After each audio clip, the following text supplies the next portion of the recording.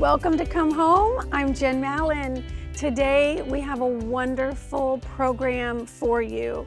God is going to bless you and minister to you, especially those of you that are intercessors, you're watchmen, you are hungry to have your ear pressed against the bosom of God and hear what He is saying for this moment in history. You know, God is raising up an end-time church, a new wineskin church. He is stirring things up, shifting, shaking, and awakening. And my guest today is a beautiful woman of God. She and her husband have been serving in the ministry for many, many years, and they're on the front lines. They've got their boxing gloves on. They don't mess with the devil. They put him in his place. Her name is Pastor Trisha Roselle, and she oversees, co-founded, and ministers in King of Kings Worship Center in New Jersey. She is a deliverance minister and a pastor. She worked with Dr. Peter Wagner for many, many years and is now commissioned and ordained under Chuck Pierce. I first met her and became acquainted with her at a birthday party for a mutual friend. And I did not know at that time that I had been watching her on YouTube and watching her church and all of these kingdom warriors and ministers that they bring in to feed the body, both locally and throughout the world. She just got back from Wales on a prayer mission, and she is going to share with us some powerful things about what God is doing on a global level and how we can get in position as His end-time army. She's a delight, and she's a powerhouse. So before we go to Pastor Trisha, let's go to Sean, and she is going to be singing her new solo single, He Will Provide. You'll love it. Has there ever been a day where the Lord has not come through when you needed Him the most? When you needed Him the most? Has there ever been a moment in time where He did not supply, where He did not provide? I sought the Lord, and He heard my cry. In my time of need, He did not pass me by. And although the fear kicked in, He came right on time. And oh, when the money ran thin, He stretched every dime. I praise the Lord, for He holds my future. I always have a hope, for He is my shelter. Oh, the God who owns everything, He is on my side. Under His faithful covering, my song will rise. He will provide. He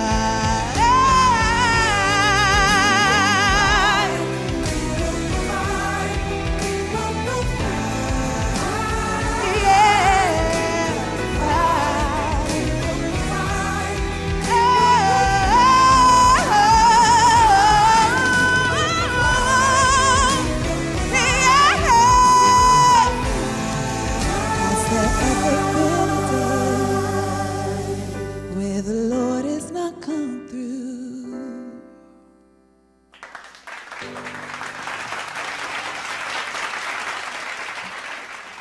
Amen. He will provide. And I love that Sean wrote that song. It is an original, and she is a creative communicator. She was one of our worship pastors for several years, and what a beautiful ministry that she has. Well, as I told you, today is going to be very special, very precious. I have an incredible woman of God. She and her husband have served the kingdom. They are up in New Jersey, right near the city, and they have a church. It's not a normal church. I would call it a new wineskin church. It is an apostolic hub, King of Kings, and they bring in powerful voices to position us for this season. She has a deliverance ministry, a prayer ministry. God uses her in many different ways to bring freedom to the body of Christ and to teach and train the warriors for end times. She and I share an incredible love for our Hebraic roots, and you're going to be blessed by her story and her ministry today. Pastor Trisha, thank you for being here. Thank you for having me. Thank you. Well, welcome back to the United States. Thank you. I know you have been on different missions, and you recently, like in the last 48 hours here, just got back from Wales. Mm-hmm. Tell us about that. Well, Wales has been a dream of mine for many, many years, since 1984, actually. And I read the book by Rees Howells called Intercessor. Intercessor. And so what we had the privilege of doing was going to his school out there, and we were in the Blue Room. We were where, like if anyone read that book, that's where there was a lot of strategy and downloads that they had received to really avert the Germans infiltrating Wales and England. So we had the privilege of praying for 3 days from 9 a.m. to 2 p.m. and there was a group of us there, and it flew by. It was as though it was 10 minutes of praying, and the Lord really gave us wonderful strategy to pray about different nations and different things that have been happening. And we didn't even realize that some of the things we were praying was in the news the following day. Wow. That things were averted. And you know, I can't talk a lot about that right now, but it was phenomenal. And then we also had the privilege of going to Moriah Chapel and the different locations where Evan Roberts really had encounters with the Lord. And there's the one chapel that he went to that starts with a B that I am not even going to try to pronounce it. It's in Welsh, but that's where there was Seth Joshua was a prophet there preaching, "Bend us, Lord," and that's where Evan Roberts just cried out to the Lord, "Bend me, Lord, bend me, Lord, bend me for the nations." And really, they had an incredible encounter with the Lord to where over 100,000 people got touched by the awakening just in Wales, but then it spread throughout the world. And it just, you know, it just takes that hunger. And the thing that really got hold of me is I've studied revivals for a long time. It only took a handful of fired up people hungry for breakthrough, which is, Lord knows what we need right now in our country, right? Well, after being there and then coming back here, and you have always spoken truth, taught truth, and tried to position the body. You have a very mature group of believers, seasoned believers that attend your church. Mm-hmm. They're frontline. Right. But from being there to coming back here, what was burning in your heart that you know, I've got to keep shouting this out in America? Yeah. The thing that's burning in my heart is awakening for America. And one of the things that the Lord spoke to my heart, maybe last July, first of all, he said two things. There was going to be revival and awakening in our families. Oh. Second of all, he said that there was going to be awakening, but it's going to take us to pray, right? And he was releasing I don't know, a mantle, if you will, of intercession on the body of Christ again, where that's being picked up. Because, you know, for most of the time, many churches I've been in, prayer is not the number one thing that people are doing. That's right. And the Lord said to me that he was releasing that desire for people to cry out and hunger. And, you know, in Gideon, the book of Judges, the Lord talks about the Gideon 300 army. And many years ago, the Lord said to me, I'm going to be raising up a Gideon 300 army. And he said I was going to be a part of it. Well, I thought that was going to be 20 years ago. That's for now, because it just, and no matter how I tried, it just wasn't, taking root. And so now, in the year of, Hebraically, we are in the year of 5783. And one of the studies for that year, or 5783, is the book of Judges with Gideon. Yes. And God is raising up a Gideon 300 army, and that's what he needs. He needs the remnant that have a hunger. It's not the majority. It's the people that have a hunger, that are crying out for breakthrough and know their God, and they will do great exploits for the Lord. And so I'm excited about what the Lord has for us. Pastor Trisha, how do people receive that mantle to pray, get a hunger to pray? Because you would think that it would just be the norm. Yeah. There's a program here on our station, CTN, called You and Me, and where people call in, and it is one of the most popular programs. It's late at night, and they pray with people, they take live calls, they come in agreement, and they're, like you said, in the body, there's so few people that are really praying, and God doesn't do anything unless we pray. That's the truth. How does someone develop that hunger? Well, first of all, it's a yes in our spirit. We just say yes to the Lord, and it's a dialogue with the Lord all day long. We do train in intercession, but most of all, it's an intimate relationship with the Lord. Yeah. And right before COVID hit, the Lord had given me a word from 1 Kings 18, and he said that before, Elijah, when he was battling with the prophets of Baal, and he said, how long will you falter between two opinions?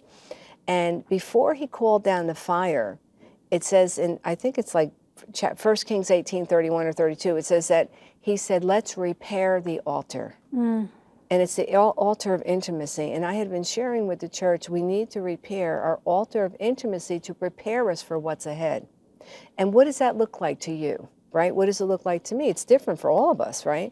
But it's the key thing is that our relationship, our love walk with the Lord, dialoguing with him all day. We need to, listen, it's the basics. Spend time with him. Yeah. Read the word. Many years ago, I had this encounter with the Lord where he said the famine of the word is over. And that God is raising up a hunger for people to meditate on the word. When I got saved, that's what I knew, to meditate on the word and to pray. I didn't attend a church. I didn't even know where born-agains went to church. I never heard of it. But I knew to do that. And so God is bringing us back to that. And I'm not saying people haven't been reading the word, but many have not. Right. And so it's saying yes to the Lord. Lord, meet me where I'm at. Because that's what he did for me. I didn't know. I never read the Bible. Never. He met me where I was at and put a fire within me to meditate on the word. There's so much out there now. I got saved in 1979. There's so much out there now that the Lord has made it easy for us to press into him, to read the Bible. Read a chapter a day of the word, but ask him, show me. Here I am, Lord. Yeah. I say yes to whatever you have for me, and I want to pray. And then get involved in a church that teaches prayer. And then also your program, things online. There's programs online where you can learn to get into, to not just have the milk, but to chew the meat, to really develop a stronger relationship with the Lord. But listen, God will just meet you right where you're at and help develop that. It's not something that you have to struggle or strive in. It's a beautiful thing. It is. Yeah. And you just said that so eloquently. It's simple. It's simple. It's intimacy. It's making time. It's meditating, which means just thinking about it. If you're in love with the boy or you're in love with the girl, you think about them all the time. And right? You think about what they wrote in their card to you, and you think about the last time you guys met up, right. and it's that way with the Lord. Right. It's just that's meditating. Right. It's just thinking about him and his promises. Right. Can I just say this? When people would minister to me about the Lord, I used to work for the airlines, and many of the people were born again there. And I really didn't care to hear about anything they had to say, and I told them I was an atheist. Talk to the hand, because I don't want to hear what you have to say. I basically said a sinner's prayer to Satan. I invited Satan into my life and told God I hated him. So really stupid, but it's what I did because I was so angry, hurt over situations, my father dying, and I blamed God for everything, as many do. And people would talk to me about the Lord, and I thought, oh my God, here they come again. And I really didn't want to hear it. But I was watching them, and I saw the peace that they had on them that I did not have. And I didn't want anybody to know that I finally decided to cry out to Jesus, which I did. And I want to really encourage people. Give him a shot. Yeah. That's what someone said to me. It's free. What do you have to lose? Exactly. And I thought, well, misery, unhappiness, lack of peace, no joy, a lot of things I had to lose. But I decided one day to just say, okay, Lord, if you're real, I accept you into my heart. Let me see what you can do. And I gave him 1 year, and I told him, if within a year you don't change my life, I go back to my old lifestyle. Like, he was so threatened by me. But, he met me where I was at. Yeah. And little at a time, and I didn't attend a church because, again, as I said, I didn't know where born agains went. I never heard of a born again Christian. and people gave me little Kenneth Hagin, Kenneth Copeland booklets, started reading them, and I devoured the word. I instantly started seeing miracles. Oh. People were getting saved. As a matter of fact, one of the girls that's currently in our church was one of the ones that got saved. I just saw miracles. I mean, it was simple childlike faith, and that's all God's asking. I didn't know from anything. People were falling out under the presence of the Lord. I thought they passed out. I had no grid for any of this stuff. But that was, to me, that's what I always tell people. It's so simple, so childlike to just accept him and to change your heart around, because especially what's going on in today's day, right? No hope. The chaos that we're dealing with, there's a hope in God. And he's a God, and the scripture that he gave me early on was Luke 1:37, that with God nothing shall be called impossible. That's right. And to this day, I stand on that word. You know what's interesting about your story is sometimes if you go to the wrong house of worship, then you spend years undoing man's interpretation of something. And God obviously set you apart and put you in this little bubble and said, you're in my classroom and I'm going to pour into you. That's right, yeah. And that's a beautiful thing. Yeah. He wanted you all to himself for the calling on your life. Yeah. So you and your husband, how did you hear the call to go into full-time ministry? How did you start your church? I know you worked with Dr. Peter Wagner and his wife Doris for many years. Now you're with Prophet, Apostle Chuck Pierce. Yeah. And so you run with giants. Right. So right. How did you hear the call to go into ministry? Well, I had always been in ministry, really. Once I got saved, after maybe about a year and a half after, or 2 years, I met a woman who was an ex-madam, and her name was, we called her Sister Celeste, and she was in prison for 8 years for being a madam. And many of her clients were people in Washington, D.C. So, yeah, very interesting. But people introduced me to her, and I mean, she was on the PTL Club and Lesser Summeralls. Yeah. And anyway, so she really mentored me and trained me. She was very tough. And she had a street ministry in New York City on 44th and Broadway, would stand on top of a car with a bullhorn and preach the gospel and would prophesy. I'm telling you, the training we had was unbelievable. And my first message I ever preached was in Broadway State Prison in New Jersey. And I didn't know it. She said to me, I don't have the word of the Lord, you do. I said, I do? Like, I'm going to slap you. Anyway, so. A holy slap, yeah, right? It was a holy slap, but I did want to slap her. But anyway, so the Lord really, I had no intentions of getting involved in a formal ministry. I was an evangelist, so I always ministered the gospel in the streets. I always just loved doing it. And then the Lord thrusted me into that. And then I met my husband, Peter, in a church service. It was a church that I did not attend. And I was sharing a testimony about what God was doing. And I saw that many of these young people had no clue about what I was talking about, especially about deliverance in the church. Yeah. That is an end-time ministry. But many churches still don't. Shy away from it. They shy away from that. And he came up to me and asked me if he can come with me. And I told him no. I didn't know him. Yeah. So anyway, but I continued going to that church, and then we met there. And a couple weeks later, we started dating, and 6 months later, he asked me to marry him. And then after that, we knew that the Lord was, we were in ministry, we were elders, we became elders in that church. And then the Lord just was speaking to us that we needed to start our own work. And it was through a series of different circumstances that happened, but we were in ministry there at that church for 17 years. Wow. And then the Lord sent us to actually Bernardsville, and then to Basking Ridge is where our church is now. It's the next town over. And we've been there since 1999. That's awesome. Yeah.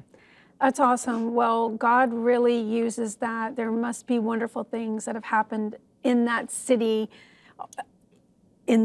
back in history, because you guys keep that well stirred up, and God just sends beautiful kingdom voices there. Yeah.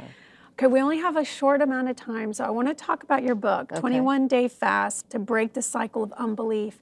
So many believers struggle with unbelief, but they don't think it's unbelief, but it is. And this is a little unorthodox, so kind of give us the executive summary. People can get it on Amazon, they can get it on your website, right. It's on the screen, but share with us about how you've seen this work. Okay. Well, when I actually never intended for it to become a book. What happened was I was going through one of the most difficult times of my Christian walk. And, you know, you really are questioning God. And the Lord said to me, I want you to wake up every morning at 5, and I want you to write what I'm telling you to write. And I always felt like I was a woman of faith. Early on, but I'll tell you, at this point, I was really rattled in my walk. And I just really challenged the Lord, and he was challenging me, because I don't know what I believed any longer. Because, you know, we go through circumstances, right? And he had me write this every day, and I was sending it out as a prayer, a devotional to our church. They put it in a book. Oh, wow. And well, isn't that lovely? Yes. They did it for you. They did it for me. So in this, it's just, each day, it's a prayer and a devotional and thoughts about how to really identify root systems, because we get a hard heart. There's disappointments. You know, you may say, well, I'm going to church, I'm doing this, I'm doing that. Yeah, but circumstances, devastation, disappointment, you know, your heart becomes hardened. Yeah. And that can ricochet the seeds of faith from your heart. And so I went through that, and I never would have thought I would have been at that place, and that's how that book came about. Well, I know that it can set the captive free and really help, but before we end, Pastor Trisha, I want you just to prophesy, pray, minister, however the Lord leads you. I know many are watching, and something you've said today has really pricked their heart, they're at attention, and they want God. Amen. Amen. Well, I just want to encourage you that if you're going through a hard time, if you are hopeless and despair, or just really don't even believe in God, he's there for you. And even when you thought he never, ever would be there, that he would even love you. Maybe you've been through some really difficult times and you've rejected the Lord like I did. He's there for you. So in this time, I just want to encourage you that God is no respecter of persons. And like he met me where I was at, and what he did for me, he will do for you. And it's been the best thing ever.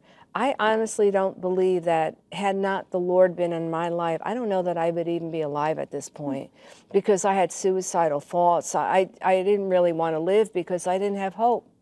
But the Bible says that he's a God of hope. And I'm so grateful that the Lord never gave up on me, and that God is there to provide supernatural intervention, to bring miracles into your life. That's what he did. And it wasn't always so easy, but I knew that I had a hope in him. So I want to encourage you today, ask him. He's simple. Just like I needed somebody who was to the point and very simple. I didn't understand all these theological dissertations. Just get to the point. Be simple with me. Get it, you know, and that's what he did. And that my family, they rejected me at first when I became born again. But God turned this whole thing upside down when I tell you. They thought I was in a cult. They did. So, but they saw the change, the transformation that took place in my life. And you know, the Lord in this season, he is bringing families. There's an awakening. The Lord spoke to me and said he's bringing revival to families. Don't give up. For those of you that now maybe have been saved, and you've been crying out for your sons, your daughters, for your husband, for your spouses. God is bringing them back. The Lord says that the seed of the righteous shall be delivered. God is bringing restoration. We have many testimonies of families that have been restored, where there's been deliverance and healing, and they're coming home. So I want to encourage you with that. In this season, it's a season of recompense. It's a season of payback. It's a season of restitution. God is paying back to you everything that the enemy has stolen in this season. And I believe that. The other thing that the Lord had me do is look up in the concordance 5783, and that means to lay bare, to lay naked, and to expose. God is exposing everything that needs to be exposed, but He's also exposing revelation that you need, strategies that you need for this season. So call out to Him. Jeremiah 33:3, and I'll end with this, says, "Call out unto me, and I'll answer you, and show you great and mighty things which you know not of." So just know that He's on your side, and I just bless you in Jesus' name. Amen. That was awesome. Amen. Listen, that was an incredible prophetic word just for you, to touch you and to encourage you. Please look up Pastor Trisha Roselle and her husband Peter. Go on to King of Kings. There's so much meaty teaching there. Grab her book if you're struggling during a season of unbelief. Intimacy, prayer, rise up, wake up, and go slay those giants. We're so grateful that you joined us today. Thank you for watching. If this program has blessed you, would you consider praying for us, partnering with us, giving a love seed? We're here because of people like you. We're grateful. We look forward to seeing you tomorrow. And thank you for coming home. I'm Jen Mallan.